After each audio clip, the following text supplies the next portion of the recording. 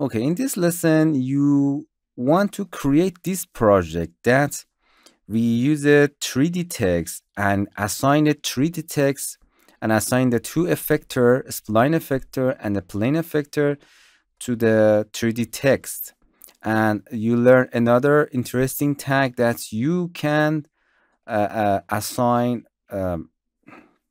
your fields or effector on any path, on any circle, any spline that you want, such as this. As you can see, the fields are moving tangential to that circle to creating such interesting effects. So let's do that. Okay, let's begin.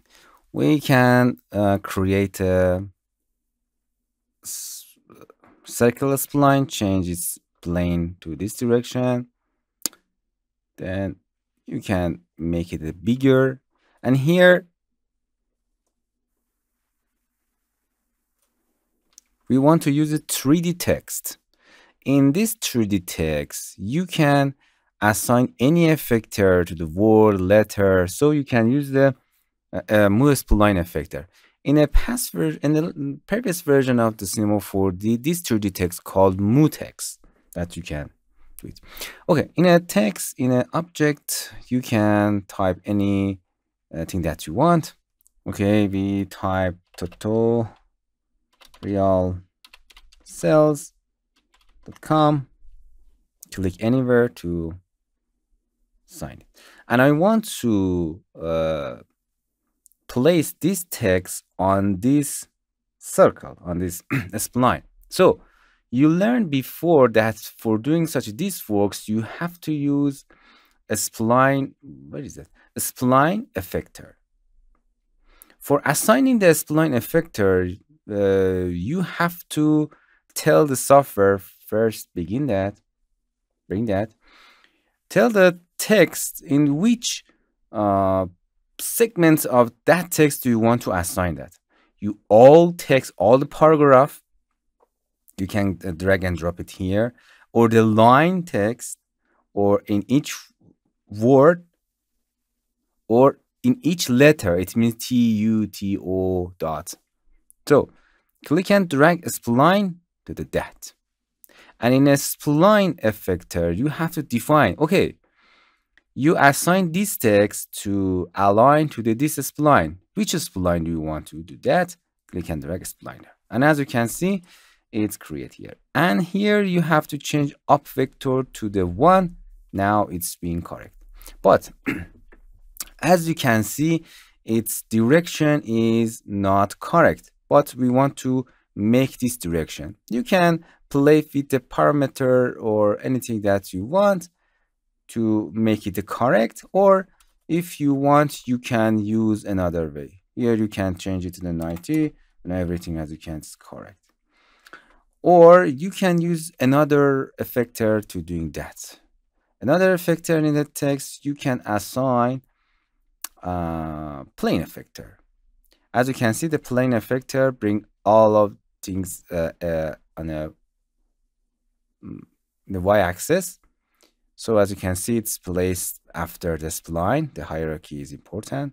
First, second, third, and execute the last one. So go into the plane effector. No, I don't want to change the position. I want to change the rotation. Now here you can change another way to changing the alignment of that. Okay. And in the fields, I created, as you can see, plane effector. But as you can see, the plane effector is not in a good direction. I want to move this plane effector along this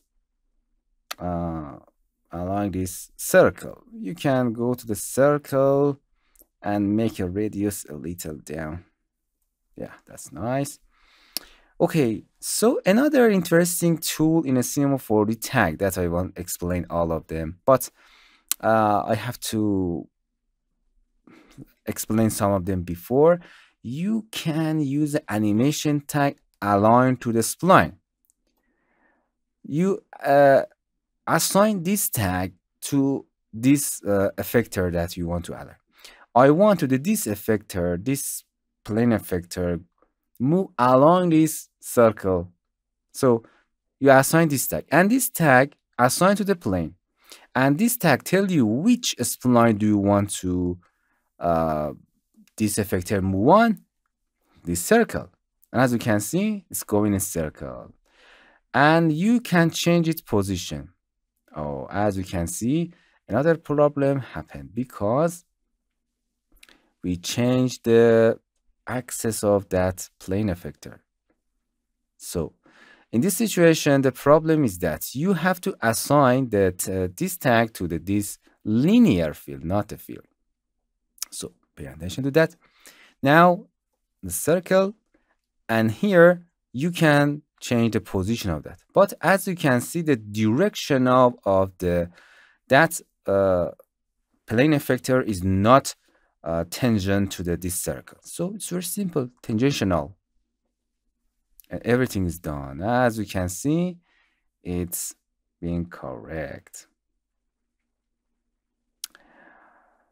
And you can change the axis of that spline to make it more correct. Nice.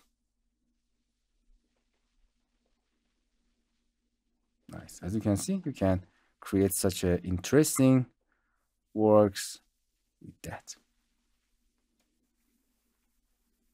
Nice. Hello my friends, to continue these tutorials on YouTube, subscribe us, like us, and hit the bell icon. And now you will be alerted about all of the amazing videos that we release.